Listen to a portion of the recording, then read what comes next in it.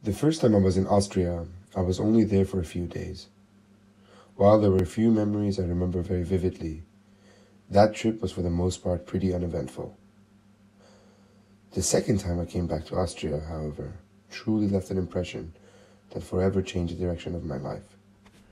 I will never forget those 2 weeks. It was the end of summer in 2014. I really wanted to get the lay of the land, so there was not a dull moment to be had. I went cycling to the south of Styria. I saw important sights in the city.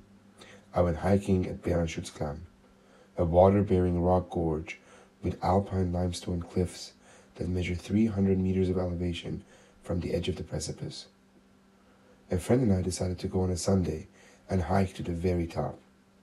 At the entrance, there was a little kiosk where one was supposed to pay his entry fee. A meager €2, which directly supported the cost of maintaining its 164 wooden ladder bridges and their 2,500 rungs.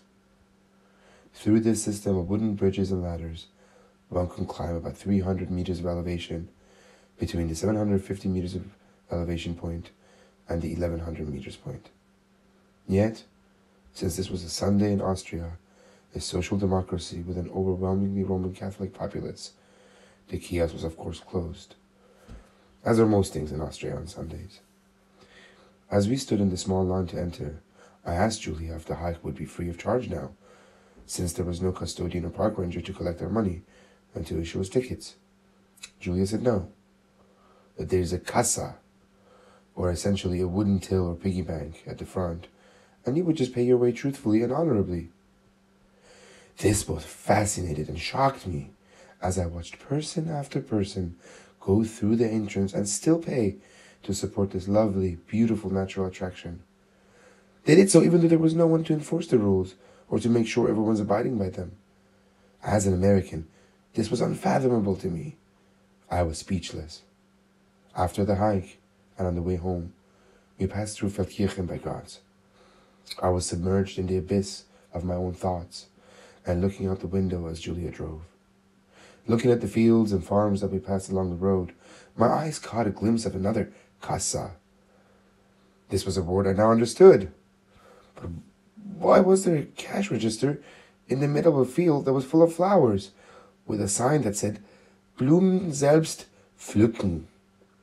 I didn't know what that meant, so I asked Julia, and she calmly explained that this was basically a self-service flower shop where you would just cut what you needed and left the correct change in the register based on the price chart.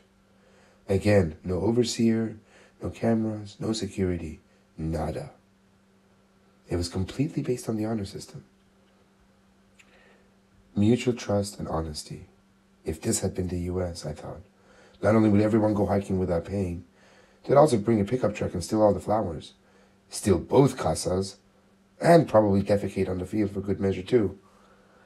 That day, I fell in love with Austria, and I decided to move here to try it, even if just for a few months.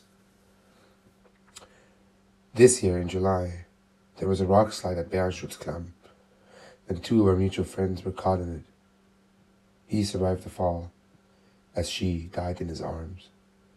And with that, a place that was so positive for me, a place that was implicitly associated with goodness, overnight became a heartbreaking reminder of the death of a dear friend.